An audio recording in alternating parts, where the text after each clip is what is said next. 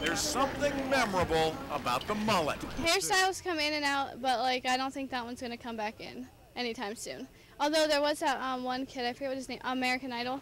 He had that mullet, the red-haired kid. Jaromir Jagr sported it to stardom with the Pens, and some still call it the hockey helmet. Yet these days, the hairdo of the 80s has become a hair don't. There are people who would say that the mullet is redneck. You're saying it's not. I say it's not, because to have a redneck, it has to be exposed to the sun. There's no exposure here. These days, a close-cropped coif is the choice. Sure, some thumb their nose at the trend and rock a mohawk. Conservationists from the zoo are doing their part to keep the mullet from going extinct. The mullet has so many nicknames: the achy breaky big mistakey, the Camaro crash helmet. Boy, you could come up with a whole bunch of them. People who wear it say it's more than a hairstyle, it's a way of life.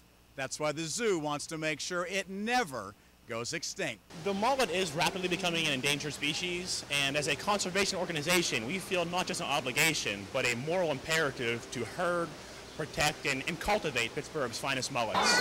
Stylistically, most think the mullet stinks about like these smelly fish. They share the same name. There are still some who defend it still. I'm trying to keep 4th of July. I know it's over, but keep the festivities rolling. The winner of the zoo's contest for best mullet, if there is such a thing, it's a behind-the-scenes zoo tour.